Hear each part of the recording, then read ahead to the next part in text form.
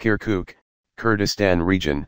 The Kurdish Peshmerga have been deployed to areas near Kirkuk in the early hours of Thursday, as a Peshmerga commander says that the time to liberate the oil-rich city is close. The brave Peshmerga are fully prepared. Just as we defeated ISIS, the Hashd al-Shabi and those who support them, will be null, and come under the feet of Kurdistan, Kamal Kirkuki, the commander of the Western Front of Kirkuk told Ruda from the front line. The Hashd al-Shabi are Iraqi paramilitary units who are backed by Iran. They had entered the disputed area of Kirkuk this week. The time will come, he said, when asked about the time to launch the Kirkuk operation.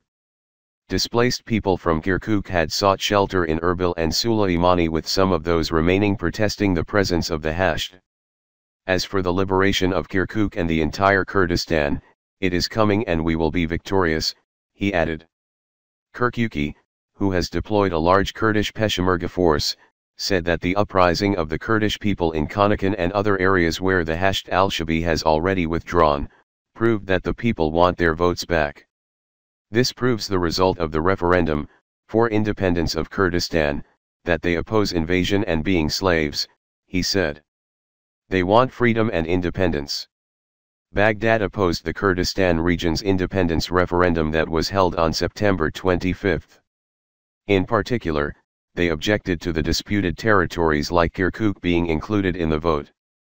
We are sure that Kirkuk will score victory, said Kirkuki.